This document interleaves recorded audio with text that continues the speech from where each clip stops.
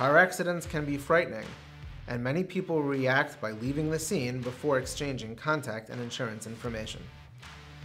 However, in New York, this can lead to a moving violation or even criminal charges.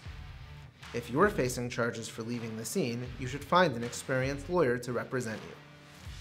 What should I do if I'm in a car accident? If you're involved in an accident with another vehicle and driver, the law requires you to exchange driver's license and insurance information with the other driver. If the other car was parked and the owner is nowhere to be found, you need to leave a note with your information. If anyone was injured in the accident, you need to report the accident to the police as soon as practically possible. However, don't admit fault or even imply you were at fault. Things you say at an accident scene can be used against you in court. What are the penalties for leaving the scene of an accident without sharing information?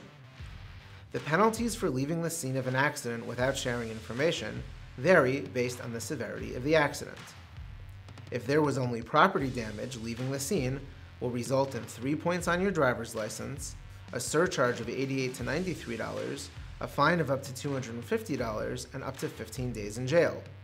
As with any traffic offense, a conviction can also lead to an increase in your auto insurance premiums.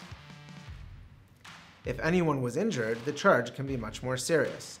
Leaving the scene where there are injuries is a criminal offense. On top of the normal penalties for leaving the scene, you'd face up to $5,000 in fines, up to a year in jail, and suspension of your driver's license.